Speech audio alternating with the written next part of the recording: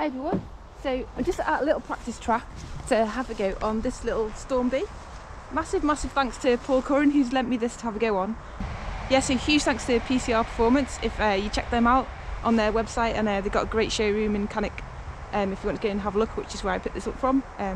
Yeah, so this is I think this is a demo bike or the practice bike. Ryan in the workshop, he uses it to practice motocross and have a load of fun on, so I'm chuffed to get to borrow it and have a little ride. So like I said, I'm just here at this little practice track, so I've not been here for a while, so I'm just going to go for a little explore, find out where I am, get used to the bike, take it steady, you know, just get used to the bike, see how it feels, and yeah, so I'll take you with me.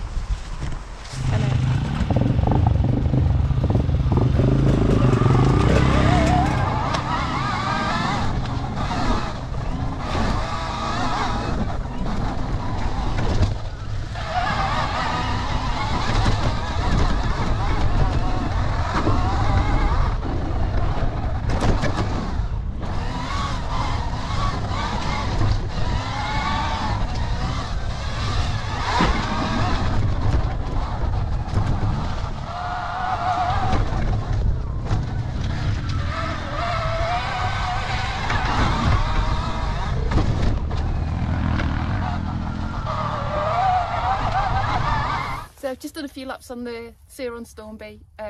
Huge thanks, as I said before, to PCR-e Performance for lending me the bike. As I said, I had to do a little project riding one of these bikes, so it was great just to have a go on one and get used to how the bike feels. And it's fantastic, it's great. It's great on this little private track I've got to blast around, just because it's so quiet, you know, I'm not disturbing anybody, which is probably the best element of this bike, you know, it's quiet, no one knows I'm here. I can blat around all evening and not disturb anybody in the local houses, so it's perfect for that. And yeah, it's right good fun. I'm really enjoying myself. I mean, I'm an awful motocross rider, but I'm having a great time on this, you know.